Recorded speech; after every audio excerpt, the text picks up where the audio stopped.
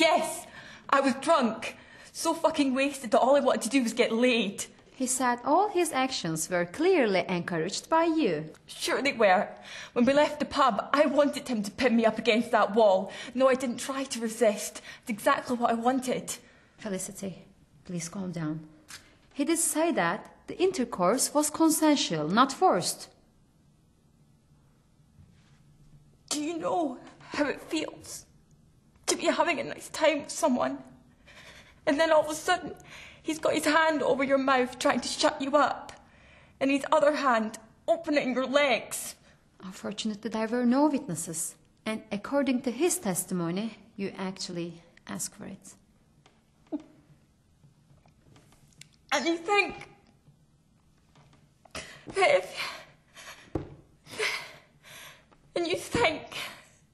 if you let him do his thing, it will be over. But it's not over. And it's never going to be over.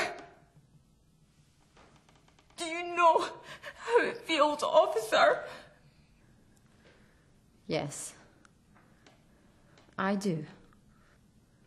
I actually do.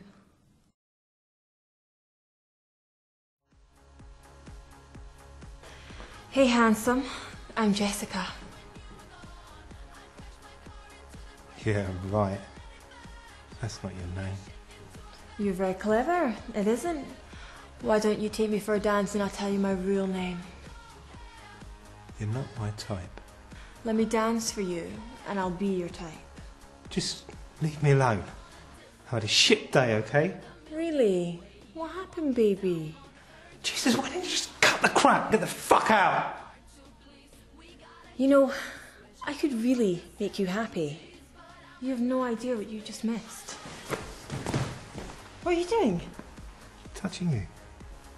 I need to touch you. You can't touch me. You know the rules. I know your wife left you for someone else. How? How do you know? I can see where you've taken the ring off. And you also seem to hate women. What? You thought I was some dumb bitch with no brains? No, I didn't. I don't know who you think you are, but you're having a shit day, I'm having a shit week. My mum is dying, I'm getting evicted, and here I am trying to convince you for a dance. You know what? Fuck you.